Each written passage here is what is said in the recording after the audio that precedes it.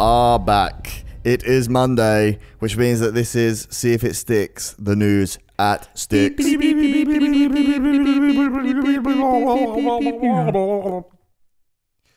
I'm Dan. I'm Dome. I'm Ross. We're all back. Yes. Back together. Back again, as we were on Thursday. Yes.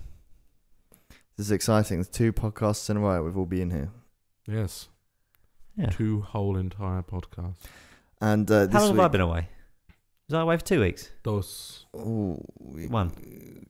2 weeks, I think. Yeah. I can't remember now. Actually, a little while longer than that. No, I was here the one before that.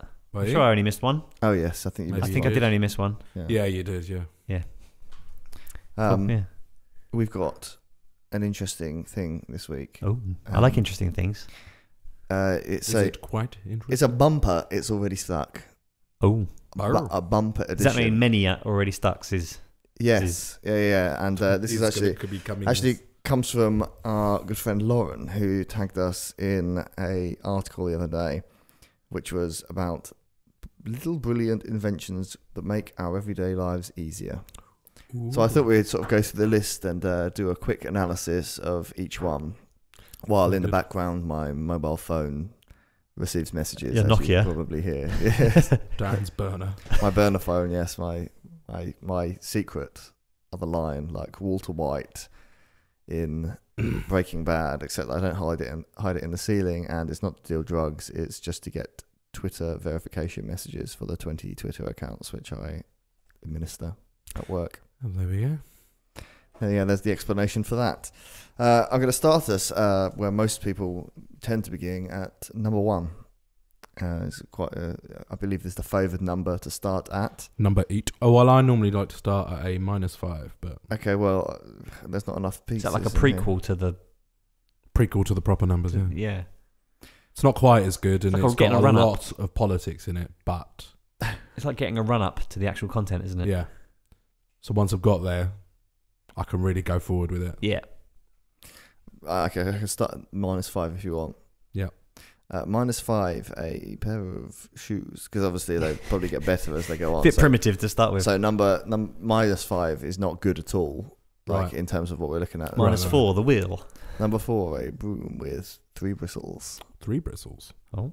Number -3 is a t-shirt with only 1 armhole. Not very useful.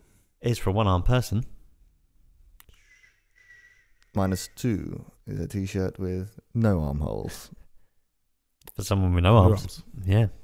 And number -1 is a blackboard that has been so heavily soiled that you can no longer read anything written on it. Kind of gone a bit white. Yes. Yeah. Do you have a 0 after -1? You got to have a 0. Surely. Yes, and 0 is a hair clipping with a toenail clipping wedged into it. Oh, that's quite the mind picture. Word picture. Number 1 is a restaurant table that has... See what you mean, Dom? He's like properly run into it now. Like, yeah, he's now he's at number 1. It's like, we're already going. Straight in. I'm already good to go. We're building the anticipas. Yeah, that was a fine piece of foreplay. Yes. Except we interrupted him. Anticipation. Anyway, go on. So it's a table that you have at a restaurant that's got a little hole, like a little bit like for your penis, like a cartridge sort of thing. Oh, no. Right. Oh, okay. So you can slip your phone in there, and then you're not going to spill food and drink on it. Oh, so like a little nook. It's got a little nook there, yeah. Does someone clean that out? Because surely that'd get full of food. I can imagine it will get full of finger germs. In this particular image, the table seems to be made out of pennies as well. It's one of those, you know, like they've made a penny table and like. So you can still see your phone. You can still see the phone through the top of the table. That is useful. Yeah, except for you obviously won't be able to use the phone through that piece of glass. And also, I think it's really fucking rude to have your phone out for whole of dinner. That's true. So yeah, I like the idea of there being somewhere you can put your phone, but pocket. That's true. A pocket, or a bag. Yeah. So I mean, it could be a business lunch though, and then you have to see it, don't you? Yeah, you won't be able to use it though. Like, you know, God, the company director's calling. I'm just going to uselessly pour at this table that's got covered in soy sauce and not be able to get my phone. Sounds like you're talking about that out of experience, Dan. Yeah, I went for ramen the other day and got sauce all over the table. Where did you have ramen? At Happy Samurai in Canterbury. Fucking delicious. Is it good there? Because it kind of looks a bit shitty. Really It looks a bit budget, doesn't it? Like looks really budget, but as you know, I like Japanese food quite a lot. Holy moly! Was it a big bowl of ramen? Was it a big bowl? Huge. Oh, okay. In fact, a friend of ours, Chris, recommended it. He went there, and I went down there with Maddie a couple of weeks ago, and sort of foolishly thinking, usually when you get ramen, you get like quite a small bowl, and I thought, so we both ordered a bowl of ramen and both ordered a side of some like gyoza dumplings, like some chicken ones and some pork ones, and pork gyoza. And this ramen, I ordered the hot ramen, which was fucking delicious, which already had like minced pork in it. Did it have an egg? And I asked for extra beef on top, and I was so full after it.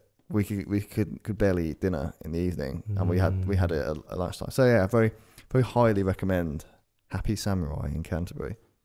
I'll have to go down. Delicious. There. We went back there the other day, and we just had some bits. So you like donburi and stuff like that? Had some sushi.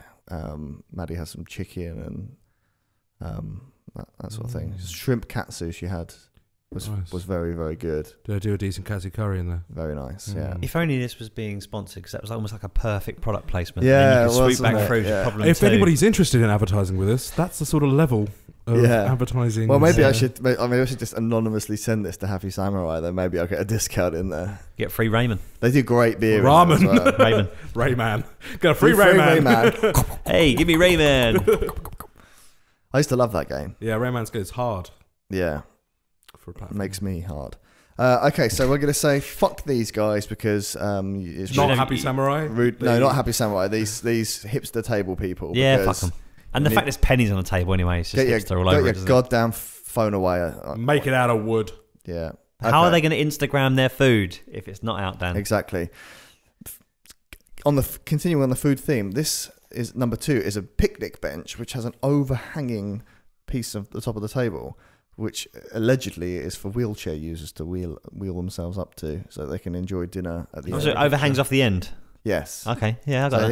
Here's a picture, but we'll have to explain it for the listeners. Oh, yeah, so it's your regular style picnic bench, but the top of the table goes on longer than the bench part. Yeah. I like that. You like that? That's cool. I like that. I think it's a good idea. Okay. Even if it was an accident, it's a good idea. Do you think someone just forgot to cut that off and they were like, I did it on purpose? Yeah, it's a disabled bench. Wheelchairs. But then saying that though, if it's that, it might tip over a little bit, so it has to have some sort of extra design weight at the other side. Those things always fucking tip over that's anyway. That's why I imagine it's going to be very easy to tip over.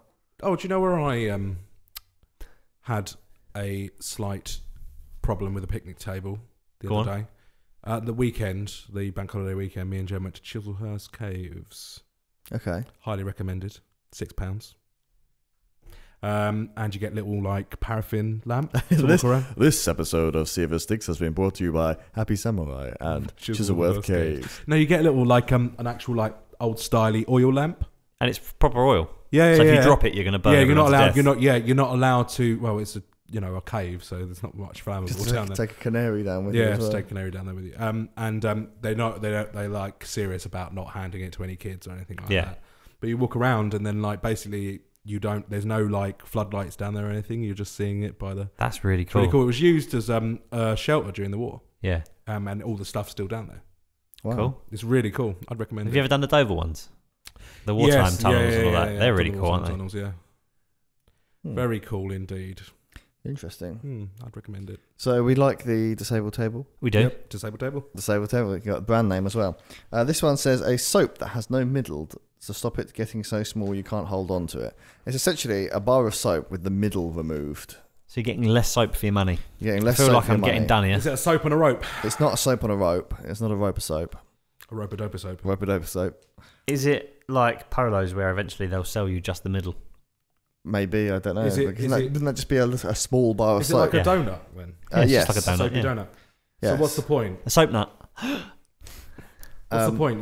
Because you don't slip. It doesn't slip out your hand. Well, I don't know. It says so you can put your cock through it and wank. That's what it is. It claims that it is so. My penis has never been so clean. To stop it getting so small that you can't hold on to it. But I can see what's going to happen is that one side is going to break, and then the whole soap is just going to fall to pieces. I can imagine. Takes a whole new level of picking up the soap. I was going to put it down as a no, but now that Ross has mentioned that you could put your penis through it. Yeah, see, I wasn't overly chuffed with the idea, but now, yeah, penis. Instant lubrication. Yeah, penis. But yeah, penises. Yeah, I like penises. Okay, well, we'll move straight on from there then. And this is a silent alarm in this taxi to tell other drivers if there's trouble. I suppose for the taxi driver to alert other drivers to there being trouble. So they can all fuck off and ignore them? Well, I don't know. It seems to be like a little light flashing at the back of the car that says if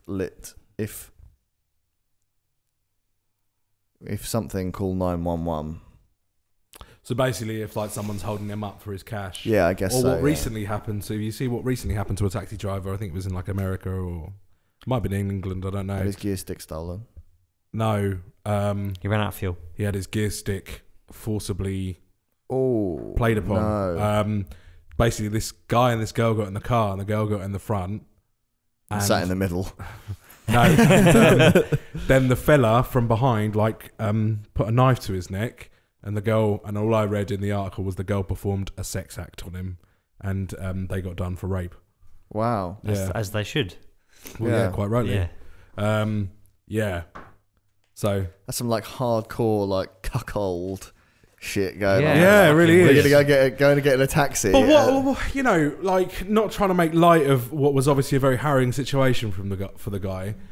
Wouldn't it have just been easier for them to go, do you mind if my missus does something to you? Yeah. While I watch. I'm sure if you get enough Ubers, eventually you're going to find a weird one. Yeah. And surely there's maybe the knife was part of the kink, I don't know. Surely there might, maybe. But there must be I don't know, there must be swingers clubs or something you can go to if you want to play that scene out. Yeah. Surely. Or maybe they were just so high that they thought it'd be funny. You'd always know it wasn't real, I guess. So maybe that's why. Yeah. Poor fella though. Yeah, that's and not now good, they're fucking in prison, I'm sure. So great. Sure, it's totally worth it. Yeah. Weird. Okay. Well, that got dark, so we'll scratch that one off. Sorry. Well, no, I think it'd be useful for that situation. Yes, well, yeah, would be useful for that sort of situation. Yeah. Number 5, the hotel alarm clock that shows the time on 3 sides, so you don't have to turn it. So it is like a normal alarm clock, but on each of the sides, it's got the time as well. And this is useful because then you don't have to turn the clock to see the time, I suppose. But if you already owned an alarm clock, wouldn't you have it pointing towards you? You tend to have your alarm clock pointing in the most convenient direction. It's a hotel alarm clock, it says. So I guess it's placed over the. Can I see it? By the tea maker or something, maybe. I see. Yeah, I get it. I mean, it's not. That's a no from me. Yeah. My problem with that. I wouldn't pay more for that. If that came on my standard alarm clock, fine. Yeah. But not my more. problem with that would be that my girlfriend, Maddie, doesn't really like a lot of light in the room at night.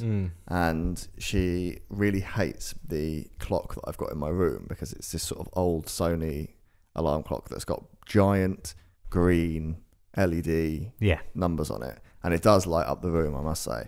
But, when we went to Belgium a couple of weeks ago, there was a bright red alarm clock across the room, but we have to cover up. And at night, I have to have a little card over the top of my Philips Hue because that lights up at night. There's so many things in my room that light up. I've just had to go around sort of covering them up. Little bits of Alex tape on everything. Yeah, try to minimise the amount of light in the room. So I can imagine that this would be 3 times as bad for. I prefer to sleep in absolute darkness, and I've got to say, sponsor number 3. I stayed in an Easy hotel the other day for the first time ever, like one of the EasyJet hotels. I've seen those, yeah. And you have to pay more for a window. So being a tight arse, and it was a work thing, I was like, you have to pay more for a window. Yeah, so I had a room without a window. How cheap are they? That was at Earl's Court, and it was 47 quid. So for London, that is fucking cheap. Yeah, sub 100 quid is cheap, really. Midweek in London, and that was a room with no windows, and I've never slept so well because it was just black. And also, you'd get the least amount of noise, wouldn't you? Yeah. Especially if you're in the middle of a big city. I wouldn't mind that. It was absolutely pitch black. Don't need a window. Don't spend time in a hotel. I was there in it for 4 hours. I was always interested in seeing those capsule hotels they have in sort of Japan and China and stuff. Those, They look really cool because they're really cheap. It's just a bed on a bunk, basically. Like it's almost like a submarine. Yeah, it's cool. Get your own little capsule and it closes over. Sounds cool. Yeah, very cool. Japanese always do it cooler than everyone else. That's true. I've just realised that there's so many of these. So I think what we actually might have to do is like have a concluding part of this next week. Oh, okay. Okay, so, you don't want to pick the best ones, or is there actually so many? No, I think I'll make it two-parter. I'm enjoying. I like interesting little inventions like that. Let's go. Let's move on to number 6 then. Okay. How many are there in total? 19. Okay. You can't half that. No, you can't. This giant fridge used for testing out winter clothes before you buy them. So basically, it's a little bit like... So you walk into like a chiller? Yes. Yes. So it's like in Sainsbury's the shop chiller. where you buy winter clothing. It's in the shop. You go and put your new coat or whatever on and then go in there to see what it'd be like. That's a really clever idea. That's good. It's a lot of energy being wasted, surely. But probably. It says winter simulator. It says test our outerwear in freezing conditions. That's cool. If I had a snow machine in there as well, that'd be great. Yeah, you should get a snow machine. Rain, wind, all those sorts Basically, of things. you just want the Star Trek holodeck. Yeah. But that's only hollow. It's not for reals. Well, no, it simulates heat and light pressure and all that sort of thing. So we're going for the good one. I think that's good. Is that the first good one so far? Yeah, I would say that's a good one. Yeah. No, one of the early ones was a good one. What was one of the early ones we did? The bench. The bench. The disabled table, yeah. Yeah, okay. So we like the big fridge in the middle of the shop. Yeah, the big fridge, yeah. Yeah, cool. And also you could probably keep some sausages in there during the day. Well, if you work in the shop, it'd be a great place to stick your sort of lunch and stuff, wouldn't it? Yeah. Oh, 100%. Yeah. Yeah. Oh, mind you, you wouldn't want customers stealing your sausages though, would you? No. And they fucking will as well.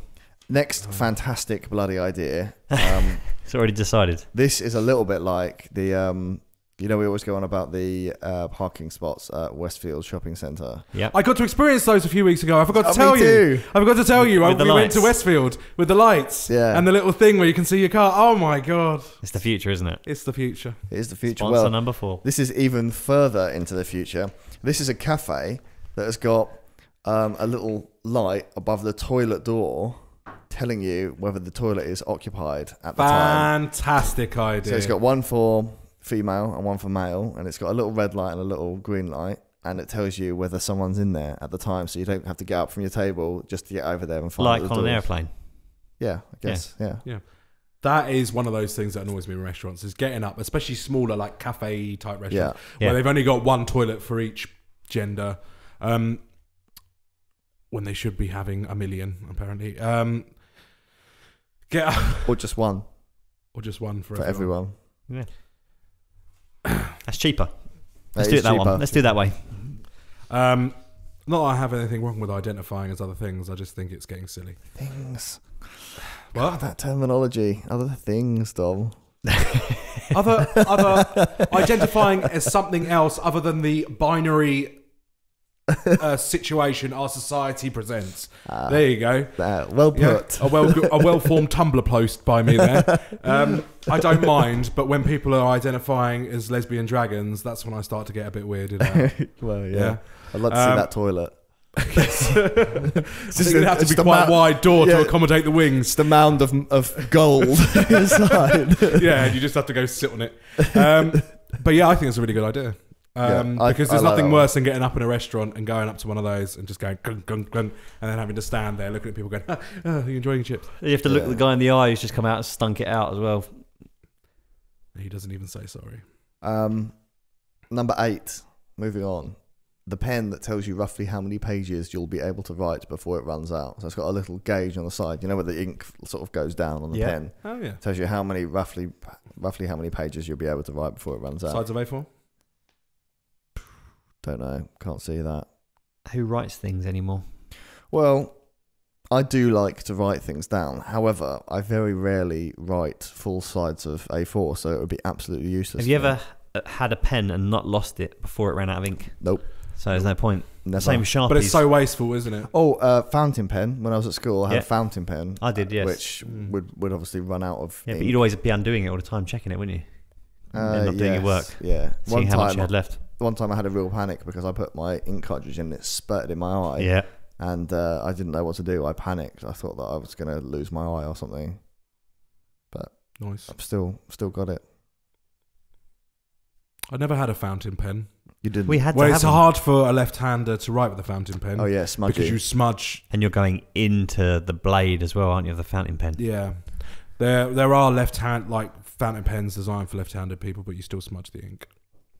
It is some sort of like pulley system so that you can write on a separate page with your left hand, but nothing comes out on the piece of paper. Maybe maybe they should make you write Arabic writing. Or something. They write backwards, right?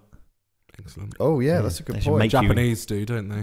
Do they? Yeah, they write. I didn't know that. I know that Arabic is. You read a Japanese book from there like that. Wow. Yeah. Do you know how I know that? Manga comics, because they come like that. They come backwards. They come backwards.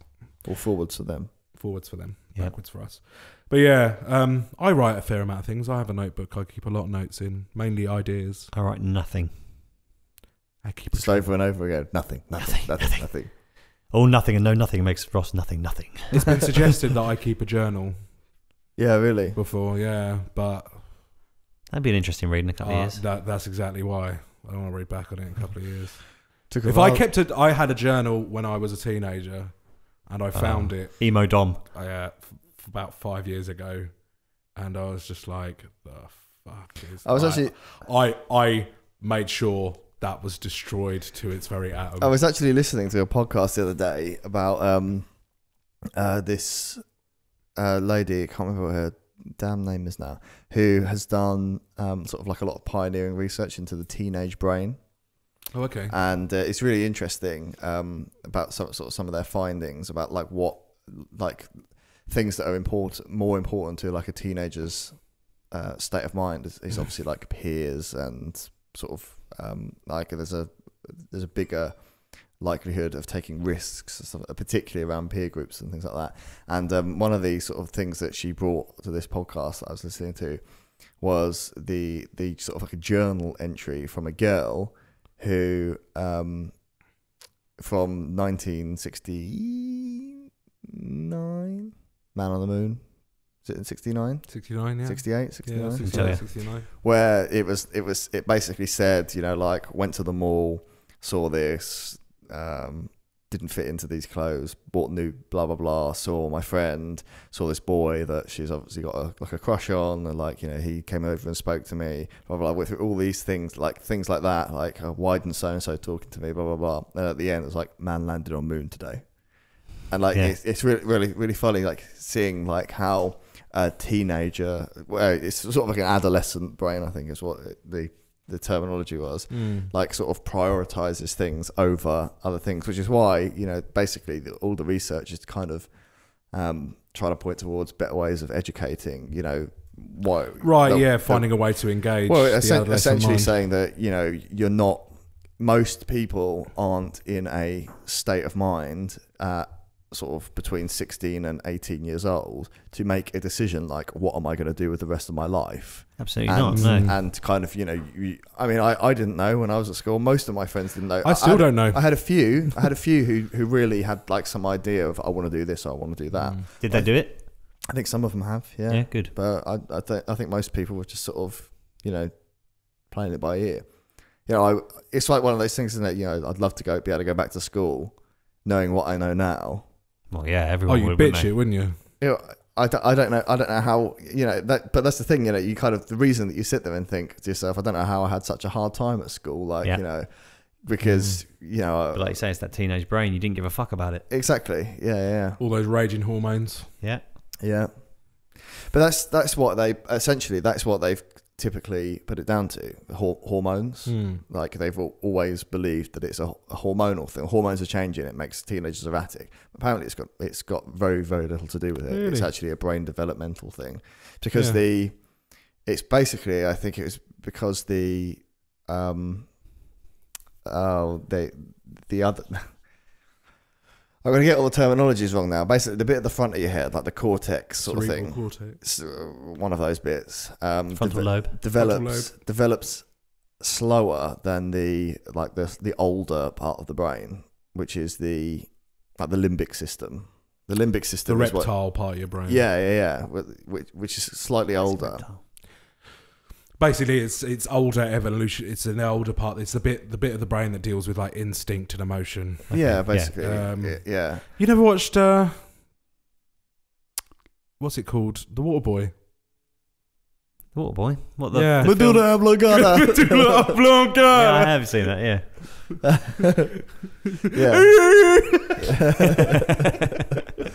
Yeah.